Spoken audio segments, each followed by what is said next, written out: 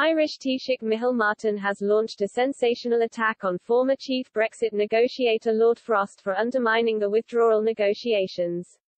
Speaking on Tuesday evening, at a meeting of the Queen's University Belfast Chief Executives Club, Mr. Martin complained that previous genuine attempts by the EU to make progress on outstanding issues in relation to the protocol were undermined by Lord Frost.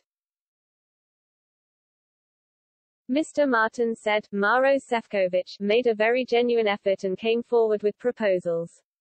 I felt Lord Frost at the time probably unfortunately came in on the eve of that to try to, in my view, negatively undermine what was a genuine effort to move forward. Mr. Frost's actions narrowed the scope of unionist leaders to respond in a more generous way which led to a missed opportunity, Mr. Martin said.